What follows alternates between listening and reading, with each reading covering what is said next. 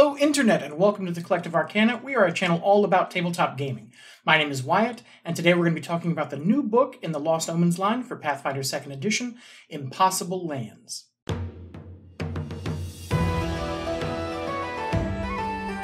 If you've seen any of our other reviews for the Lost Omens line, you know that I sort of been surprised myself at how big a fan of it I am as a homebrewer by default.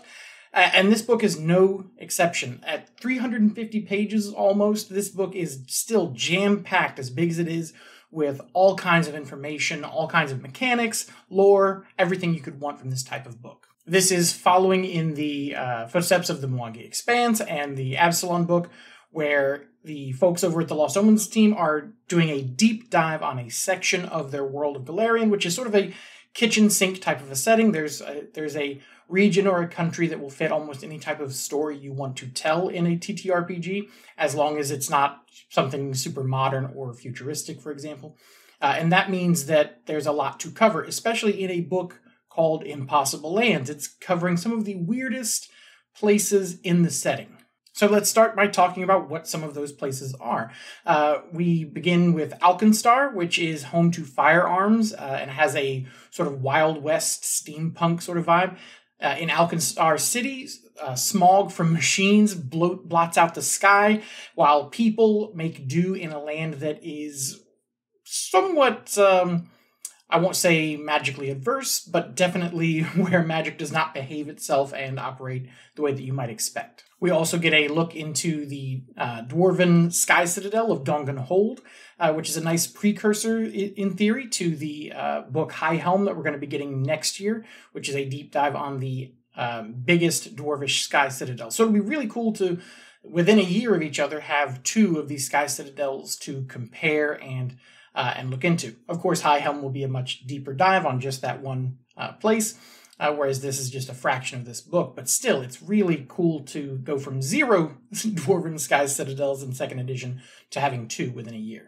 Bhopan, I think is the pronunciation. Someone be sure to correct me in the comments if I'm wrong. Is a sort of pocket of the First World. It is where Fey magic has seeped into and shaped the land because of some stuff that happened in the foretime. You'll have to read about it.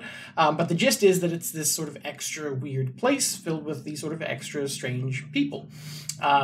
It is both whimsical and more dangerous than your average sort of forest or jungle type region because of its proximity to the First World. Or if you're coming from not Golarion, the Feywild or the Land of Fairy, whatever the case may be for the setting you're using. But that here it's called the First World, because it was the prototype where the gods and creators and all that just said, it's okay if we mess it up. It's First World. This is practice run. And you can imagine that set very well with the Fae that still live there.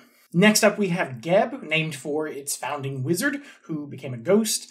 It's a country full of undead. You can read up a lot more about it in the Book of the Dead that we did, that came out earlier this year. I don't remember the exact date.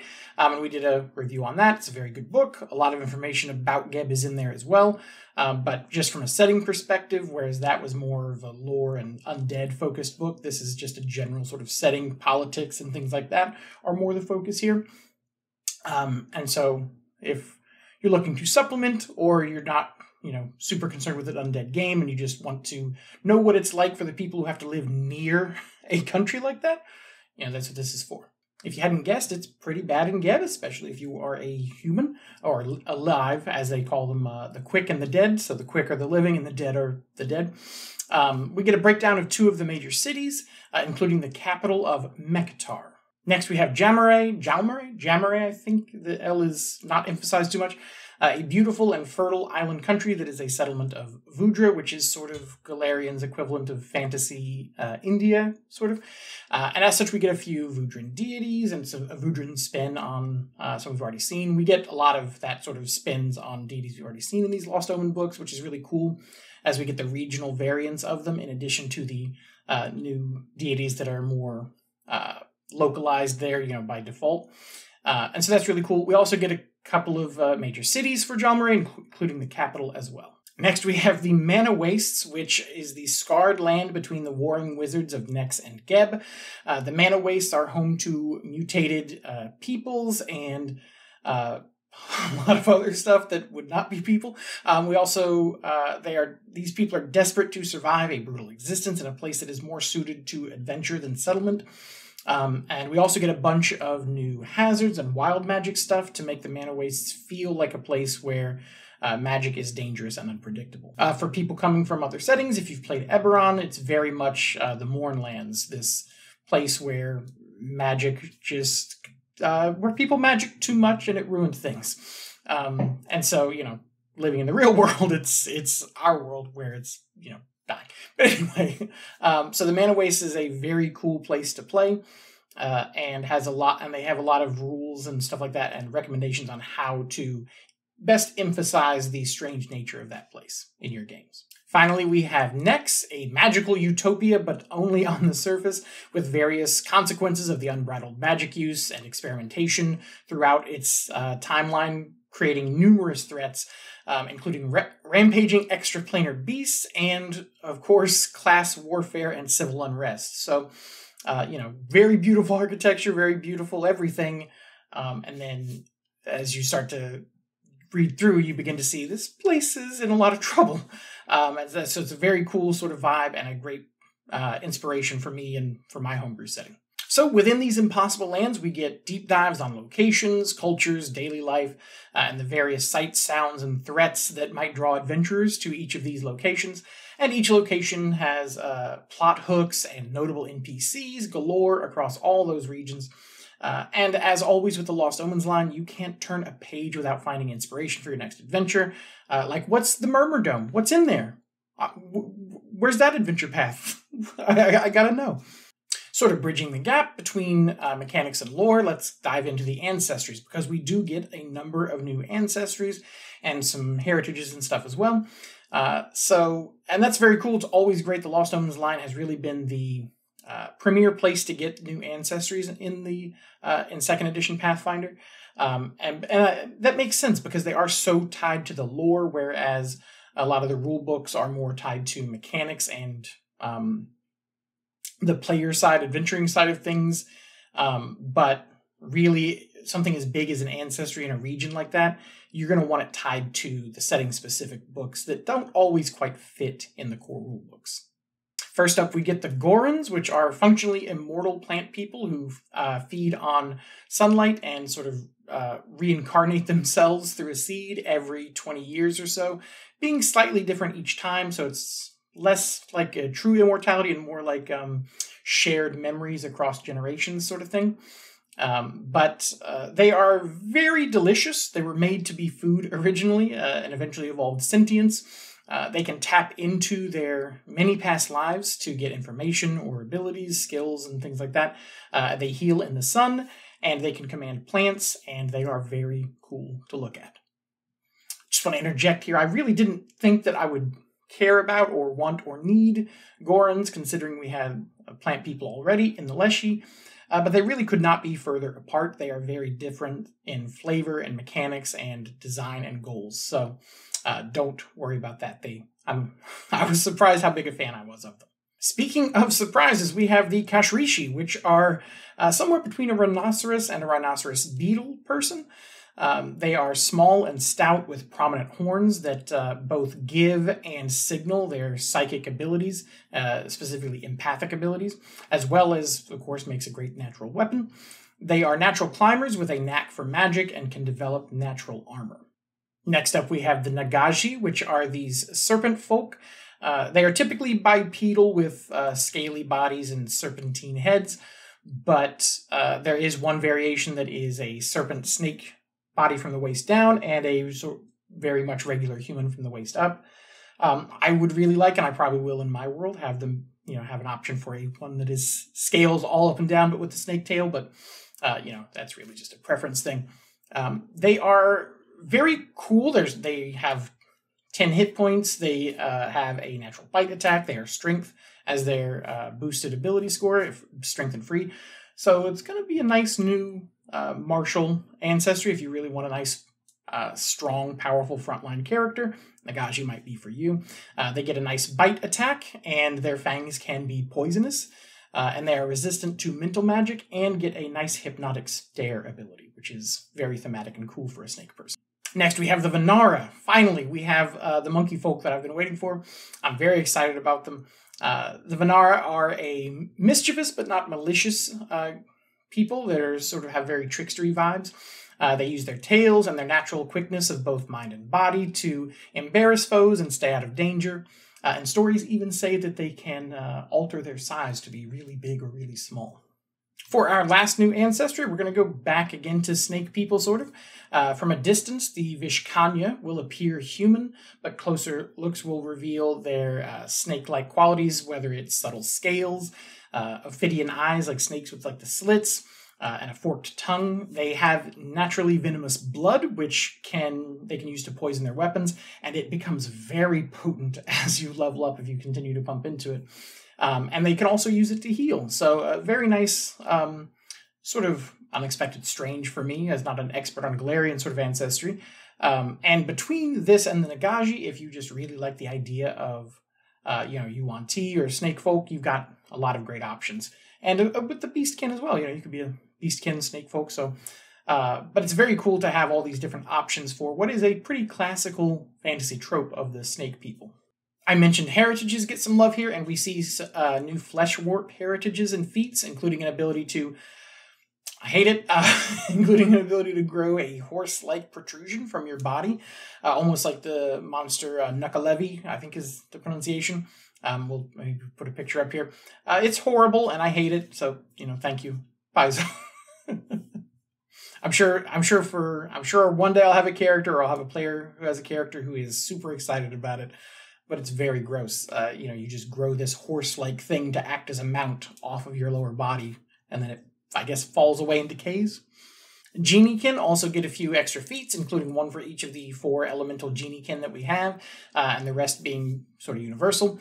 Hopefully this Genie-kin support means that we're going to see the wood and metal Genie-kin come in Rage of Elements next year. That's the book that's going to have the kineticist. So it's nice to see them now as sort of I hope, again, as sort of a confirmation that we will get those extra Genie-kin heritages, or lineages would be the term, when that book comes out, rather than being abandoned. So, and there's a lot of that in this book, actually, where concepts and ideas that I would say that my friend group and I at least talk about being worried that they're just going to be sort of abandoned once they're introduced. And it's really nice in this book. And we'll talk more about it as we go and it comes up. But there's a lot of examples of them revisiting these ideas that are very good ideas that needed more options, because more options are always better. And so it's just been very nice reading through this book and seeing all the things that I really liked coming back and getting more love. Finally, we get a new Tiefling lineage based on Azura's, as well as an expansion of the existing Beast Brood lineage, which was specifically Rakshasa Tieflings. Other player options include new animal companion, that is an 8-armed iguana, and a new magic blue elephant familiar. We get some new items and equipment, including an armored coat and a few new base weapons like the Kris, Talwar, and the Broadspear, there's several, and a new combination weapon, as well as a gunslinger way focused on combination weapons, named for the new combination weapon called the Trigger Brand. We get several new spell catalysts, grimoires, and new magic items like a palanquin that is carried by spectral figures, magic cubes that can put up barriers and walls of protection, a few new magical tattoos, and a few new alchemical items based around oozes. We did not get much in the way of spells. We only got 2 new incarnate summon spells. But incarnate spells are very cool, and from Secrets of Magic, really glad to see those continuing to be represented and not just forgotten. We also get a new archetype, the Shield Marshal, which is representing Alkenstar City's City Watch, who get special prosthetic eyes and are very good at perception-based and sort of watching out for things. This archetype is woefully short on feats, unfortunately, only giving you feats at 2, 4, 8, and 10, and each time only 1 option.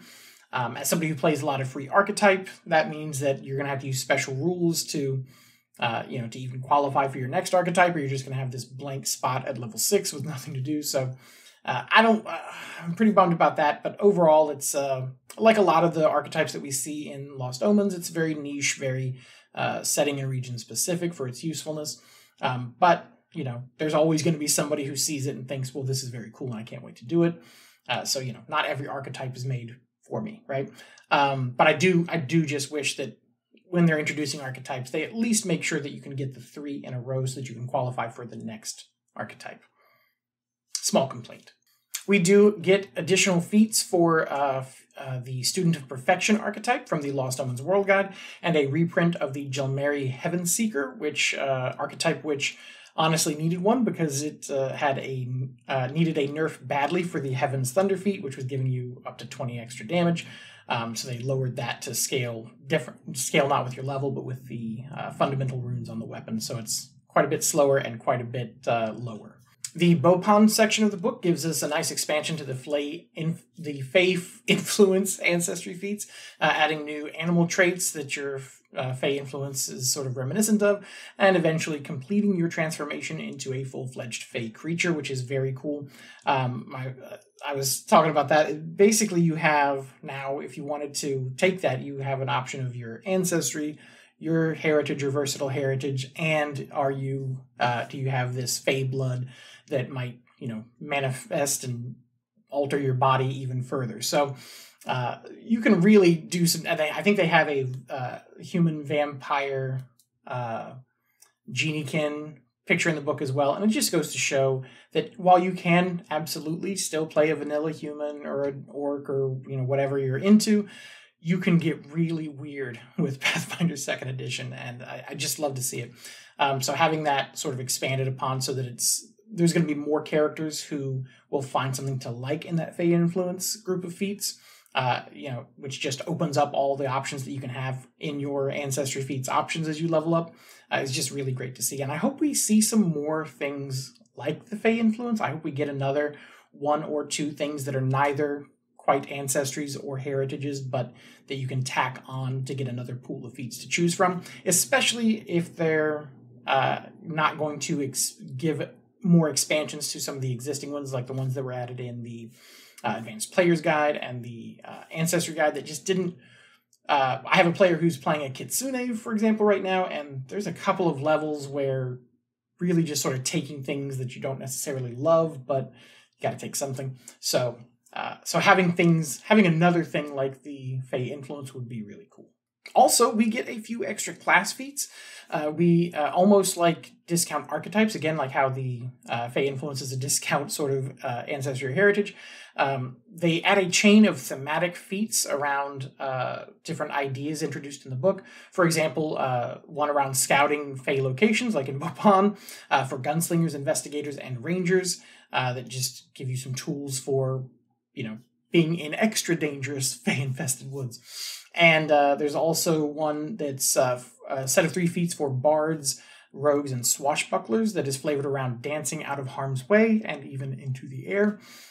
We saw some stuff like this in Book of the Dead and Knights of Lastwall and even Dark Archive. So again, it's just nice to see this trend continue of further supporting things that could very well have been left alone on the side and no one would have questioned it. But the developers wanted to continue to add to them. And that's just really, that's just great service to your fans who like this stuff, and also just great design to have these things that, and it speaks to the modular design of 2e where, something doesn't have to be complete when you release it. You can add more as you go, as the developers have more fun ideas and things that you can mix in. Finally, we get some more curses and monsters and hazards for GMs to throw at their players. Not a lot of each, but we didn't have a lot of curses to begin with, and I really do think that we add almost half again as many curses as we had, which is very cool. And about, I think, 15-ish new monsters, so not a huge number. But there was something in the back that I really liked. It was like a section of monsters that make sense for each of the areas of the Impossible Lands. Things that you were most likely to see there, and, which books you can find them in, of course. So that was a really nice little touch, and there's a few things like that throughout the book. Overall, I think this is a great book. I think that I say this a lot, and I feel kind of silly just that I always bring it up, but I did not expect to like this series and this line as much, just being a homebrew player or homebrew GM in my world, not Golarion. I didn't think I would get a lot of mileage out of this line, and they have consistently, regularly proved me wrong. Just the new Ancestries, of course, but also just the idea, like I said, flipping through this book, reading all the lore. It's just so much delicious stuff to steal from my homebrew world. So thanks, as always, to the folks over at the Lost Omens for making me look like an even more creative GM. So thank you for that. And for this book, it's just tremendous. I can't recommend it enough. You go out and pick it up. If any of this sounds remotely interesting to you, the mechanics are there, the lore is there, the content is there. There is a lot in this book, and it's a big book. I don't have it with me. I'm waiting for the physical delivery. I was using the PDF to write this, but it's very good. And so that's it. What do you think? Have you gotten your hands on it yet? What are you most excited about? Are you excited about any of the Ancestries? The Vanara, for me, I'm just couldn't be more pumped for that. Where do you think we're going to go next? We know that we're going to get High Helm, and there's been a lot of talk about Tiansha and Tiansha. I'm sure I'm saying all these wrong. But there's been a lot of talk about these other places that we might go to next. So where do you want to go to next? Come down in the comments and let us know. Thank you so much for watching. We really appreciate it. You have a great day. See you next time. Bye.